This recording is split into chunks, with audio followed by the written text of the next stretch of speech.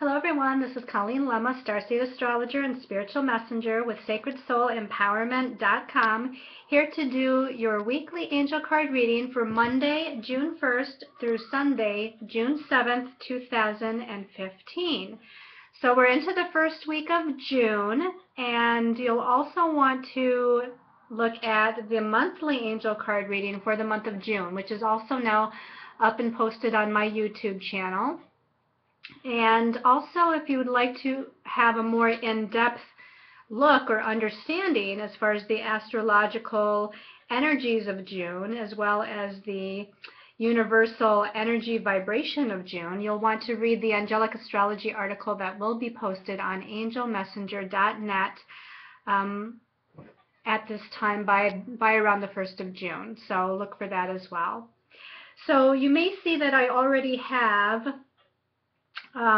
cards set out here, and that's because we actually are still in Mercury retrograde, and as I did take one of this weekly angel card reading, it didn't process. So I am now going with take two, but wanting to use the original cards. It seems like that happens a lot more frequently when Mercury is in retrograde motion. And I can even see that in the interim, I forgot to light my candle back here. So forgive me for not being totally up and running here with my wonderfully lit candle. But anyway, we want to take a look at the astrology for the week to start this out. So actually this is going to be a really good week. There's not a lot of astrological energies, but they're positive, good astrological energies. And we start out on June 2nd with a full moon in Sagittarius. Now this full moon in Sagittarius is at 11 degrees. And this is an energy, to me Sagittarius is very optimistic, expansive, passionate in their own ways, as far as passionate about their truth. This is about truth energies, freedom energies, and being passionate about that. It's about breaking free of things that restrict, which is interesting because if you, listen to the monthly angel card reading for June, we talk a little bit about the universal energy for the month of June, which is a 5 vibration, which is all about freedom and breaking free from old energies. So that's really fitting with this full moon. Now also on the same day, June 2nd, the moon in Sagittarius ends up opposing Mercury in Gemini and Mars in Gemini, as well as making a challenging square aspect to Neptune in Pisces. Now, usually the oppositions and the squares are very challenging, and I'm not saying there won't be any challenge with this, but not in the way that we have been experiencing challenge in the last few weeks. This to me is more about feeling grounded and centered and not doing too many things at once or being pulled in too many directions at once, because Sagittarius is a fire sign, and that fire element can be unpredictable. Sagittarius is also a mutable sign, which means it's very changeable and open to changing directions and changing their minds about things. So I feel like with that moon in Sagittarius on the same day as the full moon, and it connecting with Mercury and Mars and then Neptune, I just feel like you might be overextended on a mental level, or have too many things going on at once, or having to think about too many things at the same time, or maybe needing to make a decision and can't really be grounded enough to see clearly what that decision should be. Of course, Neptune brings in the element of a little bit of confusion, but I still feel like all in all, even though we always, with full moons, we always have an intensity level that increases, I still feel like this full moon in Sagittarius is more positive and uplifting than the energies that we've been experiencing over the past few weeks. And then as we move into Friday, the 5th of June, Venus, the planet that rules love and relationships, money and finances, is moving out of the sign of Cancer and into the sign of Leo. And I feel like, again, this is another fire sign. Leo is a fire sign, and I feel like Venus here is going to be much more confident, much more assured, self-assured. She's going to be wanting to have more fun and be more extroverted. And I just feel like she's going to shine here. I feel like the Venus nature, the divine feminine, I feel like shines her light really well in that sign of Leo. She's going to want to be seen, appreciated, nurtured. She's going to want to be paid attention to. But, I think Venus is an energy that really will go well with that Leo fire energy. As we move towards Saturday the 6th, Venus is then making a positive connection or relationship with the planet Saturn, who's still in Sagittarius but is retrograding back. And as we move throughout the month of June, we'll be retrograding back into the sign of Scorpio, which we had all of last year in 2014. Remember when we had Saturn and Scorpio and all the lessons of power and empowerment and purging old emotional energies? Now, Saturn is going to be going back into Scorpio during the latter half of June for a time, for a few weeks, to give us that last opportunity to weed out old disempowering energies, thought processes, belief systems, emotions, and feelings that we no longer need to hang on to. I don't feel like it's going to be quite as intense as it was all of last year, because this is the finishing touches of that. However, with Venus connecting with Saturn on Saturday the 6th, Saturn still is in Sagittarius before it makes that shift back into Scorpio. So again, that Saturn and Sagittarius energy is much lighter. Venus is in Leo, which is fun, expansive, creative. And I feel like this is really allowing us to shine our light on our blessings, or on being able to recognize perhaps our blessings, because I feel like Sagittarius really rules, blessings. Again, the big picture, what it is that we really kind of want to expand into and what we dream about. Okay, so that's kind of the energy astrologically for the month. We're going to be using Doreen Virtue's Angel Tarot cards for this weekly reading. Your special message card comes from Doreen Virtue's Goddess Guidance Oracle deck. And your stones of choice, and as I mentioned in the last video that didn't quite upload and take, Spirit, my angels and guides, guided me to give you the 3 options of stones, but without telling you necessarily the metaphysical properties or talking about the chakras it relates to or anything else. They want you to use the creative aspect. They want you to use your intuition in choosing your stone of choice. They also mentioned the word fun, because as Venus moves into Leo, Leo is kind of an energy that deals with fun, as is Sagittarius. Those fire signs, especially Leo and Sagittarius, is about fun and expressing yourselves. And so they said it would be fun if you just kind of went on your own intuition and choosing your stone for the week. For your special message card. So anyway, the first stone here is Amazonite, and I will tell you the colors of the stone, although you should probably be able to see them here in the video. But Amazonite is kind of a blue-green stone, sort of a turquoise color, kind of looks like the color of the ocean might be. And your second stone of choice is Selenite. And Selenite is a beautiful milky white kind of stone. You can almost see through it. Even though it's a milky white, you can kind of see, like I could see my finger on the other side of the stone here.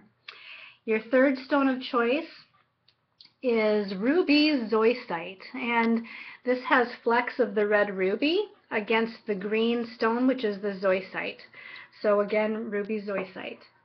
So we got Amazonite, Selenite, or ruby zoisite for your special message card this week. Okay, so let's start by turning over the first Angel Tarot card to see what the message is for the first week of June. We start out with the Ten of Earth. And the Ten of Earth says a very happy family life, financial security, and finding the magic in the little things of life. Now, I feel like that last phrase is really what they're wanting us to pay attention to. Finding the magic. Finding the magic in the little things. Finding the magic in your life. Realizing that you have magic within you to create the blessings that you seek. And considering this is the first card, I feel like it bodes very well for the positive message of the week. Again, the 10 of Earth, you know, the Earth is about manifestation. The 10 is about coming to an end of a cycle, completion, which means that you're in the beginning stages, at least, of starting to create the manifestation of all the blessings of life, of the magic in life that you're seeking. And here we have a beautiful angel, kind of a family of angels, little children angels here. They're out in nature, they're enjoying themselves. They have, you know, all the happiness, joy, prosperity, abundance, and security that they could possibly have. So whether we're talking about family energies, relationship energies, career, life path, finances, all of this is things that are coming into positive manifestation for you. That there is a creation process at work here. And again, the blessings of the universe, the magic in life is starting to be shown. And I feel like that again is, you know, the last few weeks that we've had have been very emotional and challenging in a lot of ways. There's been a lot of ups and downs over the last few weeks. And I feel like this first week of June, we start to come out of that feeling of being challenged, and we start to break free, and we start to move into the possibilities and opportunities that our life really has to offer. And we're starting to feel more uplifted. We're starting to feel more secure. And again, we're coming into that sense of happiness and security and stability that we're seeking. As we turn over the second card for the week, we have the Seven of Water. Now, the Seven of Water says a complex decision, the need to do research, and stop procrastinating. This is a water card, deals with the emotions, the feelings. And the number 7 is about going within. And it's about finding the wisdom within yourself, connecting on a very deep spiritual level. And sometimes this card, you know, can really deal with too many things being shown to you at the same time so that you're emotionally confused, like too many possibilities. That's the word I'm looking for. You see a bunch of cups here, and some of them the lights are shining above, and others of them they might not be as much. They're off here in the distance, but usually the Seven of Water means there's too much scattered emotional energy, and there's too many possibilities or opportunities to where you get emotionally confused. Now, I felt like this was not as negative and challenging as it normally would seem to be. I feel like this is more about choices. You know, look at the various possibilities as just choices, and tune in. Again, go within with that number 7. Go within deeply to your spiritual essence. Tap into your positive emotional essence to feel out what you really desire, to feel what might be the best energy for you. Sometimes this can mean an emotional decision has to be made, or a choice has to be made, and that deals with the emotional nature or your feelings. And that could very well be, but still, because we started out with that 10 of Earth card, that talks about magic in life and security and stability and abundance and prosperity. I really feel like this is more about having maybe many opportunities or many choices, and you just have to go within and figure out which is the best for you, what feels right to you. And, you know, again, take your time. This is not a card to where you want to make necessarily a quick movement or a quick decision. You have time to really feel out and understand what might be right for you. And they direct me to that Mercury retrograde that we're still experiencing until June 11th. So until June 11th, I feel like if you have the time, take the time to thoughtfully make the appropriate decision that feels right to you. Then your last card for this week is Major Arcana number 11. This is the Strength card with Archangel Ariel. The interesting thing about this is that it was either in the monthly angel card reading for June or it was in last week's weekly angel card reading. I can't remember, but I remember we had this very recently. And so we have this again, and the message at the bottom says great inner strength, release harsh judgments, and forgiveness and compassion. So we're needing to, again, release all this, like it says release judgments. Release judgments against yourself, release judgments against other people, release judgments about the situation or circumstances in your life, release worries, doubts, fears. Release all of that and come more into a sense of confidence and strength in the choices that you have and in the blessings of the universe that are being shown to you, or the opportunities that are being shown to you. That's what I think this card is saying. You need to focus on your sense of independence. We have the number 11 up here, which is made up of 2 number 1s, which is about your sense of self, your sense of individuality, your sense of purpose, your sense of strength and confidence. And it's about, coming into the full essence of who you are. We have an angel here spreading her wings. She's on a tiger. She's moving forward, kind of traveling forward on the tiger. So I feel like you need to spread your wings. It's time to spread your wings, step into your truth, step into your confidence, step into your sense of individuality as a person, as a soul that knows her direction, that knows what she wants, that knows what she desires, and know that you can have that. The 2 doves down here, I feel like, are symbolizing hope. They're saying that there's hope here. There's hope that lies up ahead. And she's holding a shield that's purple in color. She also has a halo of purple energy above her head. So there's a lot of divine protection and guidance from angels and guides and the spiritual messengers to continue forward on your path. And I just really feel like this first week of June, again, is going to feel so much better and so much more uplifting. Like you have, again, a sense of purpose again, and you have this sense of confidence again that maybe you haven't felt for a little while because of all of the chaotic energies that we've been experiencing, especially in the month of May. So let's go ahead and see what your special message card is, depending on your stone of choice. For those of you that chose the Amazonite, people, Mother Mary, and it says expect a miracle. It says have faith that your prayers have been heard and are being answered. This is a beautiful message. So again, I feel like they're taking me back to May, and they're saying, yeah, May was challenging and difficult, and we were all going through an internal transformation. We were transmuting old energies.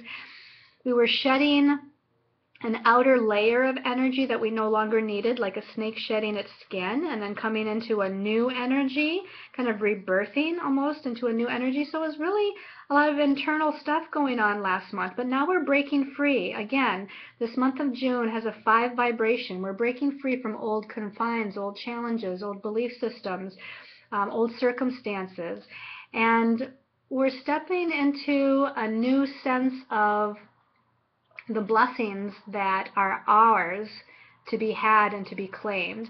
So again, expect a miracle. And I look at this Mother Mary figure here holding a baby in the middle, but she's surrounded by a lot of angels.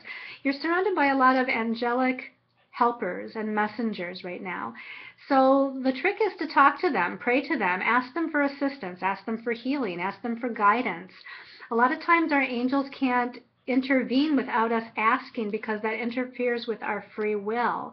So I feel like this week you're supposed to be more in touch with communicating with them and then listening and watching for the guidance. But again, very, very positive message. Your prayers are being answered, so hold on to that. For those of you that chose the selenite, your message is from Coventina, and it says purification. It says, it is time for a cleansing detoxification of your body and mind. So this is a twofold message that deals with cleansing, purging, purifying, transmuting old energies. And it has to be done on all levels, the physical, the mental, the emotional, even the spiritual. So start with your physical body and put higher vibrational foods into it. Maybe stay away from some of the heavier, dense vibrating foods. Eliminate maybe meat from your diet.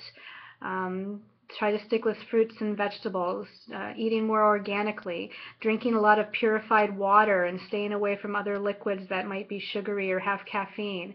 So you're supposed to do this cleansing of the physical body because that's actually going to aid the cleansing on the mental and the emotional bodies, to purge out old emotions and belief systems and thought forms that you no longer need.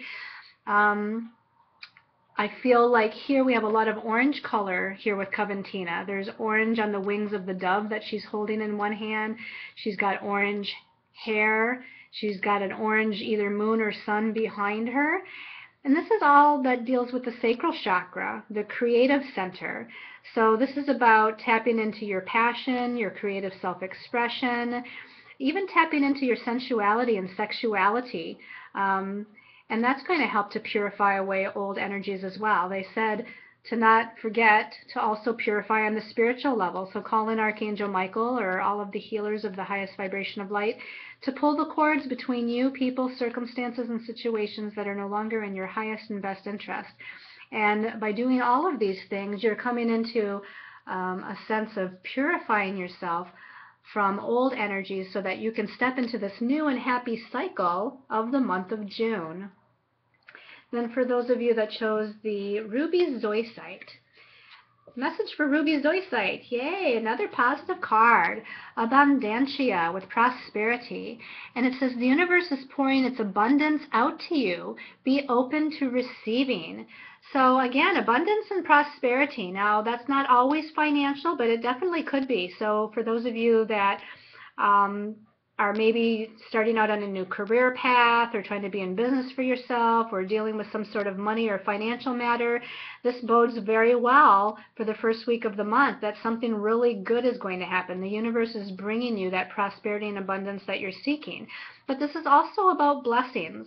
Abundance and prosperity is also about blessings from the universe, creative inspirations and ideas, and just all kinds of good energies, good health, everything. So you're really coming into a week to where those energies, those blessings, that magic again, is very much here with you. She's got this container, and she's pouring out all these coins. And again, we have an orange color going on here because Abundantia is orange. The container that she's holding is orange. The coins are orange, even the clouds in the background. So we have a lot of energy that deals with the creative chakra, the sacral chakra, sensuality, expression, creativity. These are things that you should be focused on during this week. Art, music, anything that deals with your sense of creative self-expression and your passion. Doing your passion brings about the abundance and prosperity that you are seeking this week. So I feel like this is a very positive week. I look forward to moving into even the next week to see what that holds, because I think Mercury will be going into direct motion next week. But until that time, I want to thank all of you for your support, your positive comments, your inspirations, and your support with what I'm doing. A lot of you have sent in donations through my website, sacredsoulempowerment.com. I appreciate that. A lot of you have signed up for appointments, readings, healings. So thank you for all of that. Thank you for liking and sharing and commenting on my Facebook posts on Colleen Lemma and on Sacred Soul Empowerment, and also for commenting, liking, and sharing with my YouTube videos, the weekly and monthly angel card readings. Again, check out the monthly angel card reading for June if I haven't said that already. And until next week, I send you all many, many blessings of love and light.